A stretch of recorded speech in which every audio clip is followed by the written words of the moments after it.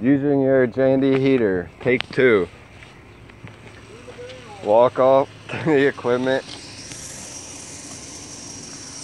Make sure your filter pump timer is on. There she is. Nice new Jandy heater.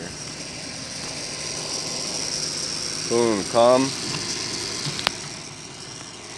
You get to this setting, you have pool, spa.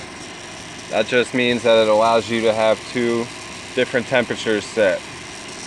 This won't change the valves for you. You still have to do your normal valve change if you want to just use the hot tub or if you want to be in pool mode.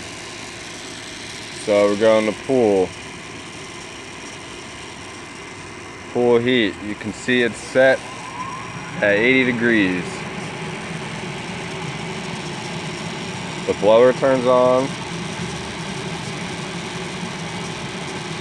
Then we wait.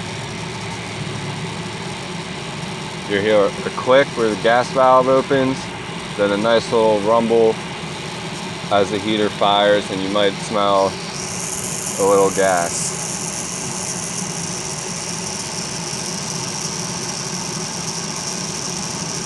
This is typical. We'll take, up to 30 seconds to a minute for it to call for gas and immediately fire.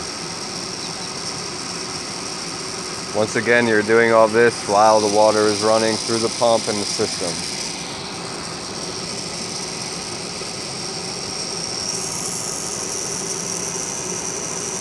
There's the click. There's the rumble.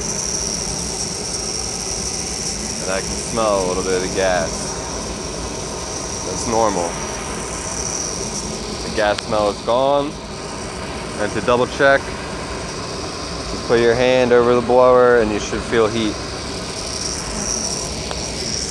Say if you wanted to go to spa mode or the spa heat already preset, you would just hit over to spa, and there you can see it's set at 102 and the current water temperature is 68.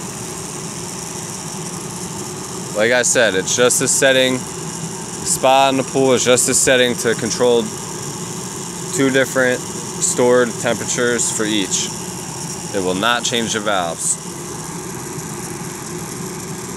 Once you are done, you would hit spa, and you can see now it says gas heater is off. Press pour spa for your desired temperature. It is normal if the blower stays on for, a little extra 20-30 seconds after it's been running, just to cool down the system. That is your new Jandy heater tutorial.